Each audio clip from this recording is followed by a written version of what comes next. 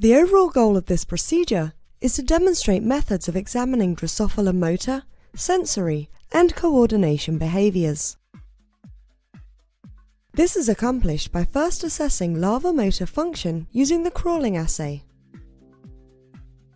assessing adult motor function using the ring assay, and assessing adult coordination and sensory abilities with the courtship assay.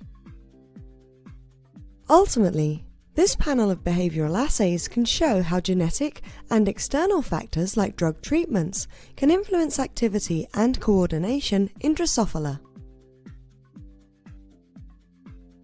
The main advantage of this assay over existing methods like negative geotaxis is that the ring assay is higher throughput and more sensitive.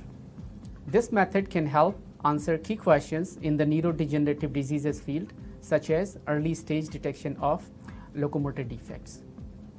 Demonstrating this assay will be Dr. Jaime Becnel, a postdoc from my laboratory.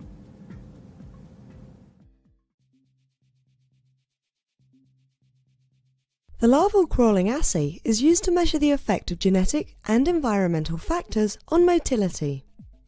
To begin, set up a cross of 10 to 15 males and 10 to 15 virgins in a standard bottle.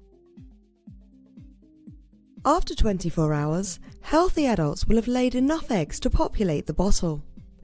To keep that population aged matched to 24 hours, clear the adults to a fresh bottle and repeat the process. Now, incubate the bottle until third instar larvae are observed in the food. To the bottle, add 50 to 100 milliliters of 20% sucrose and let it sit for 20 minutes. The larvae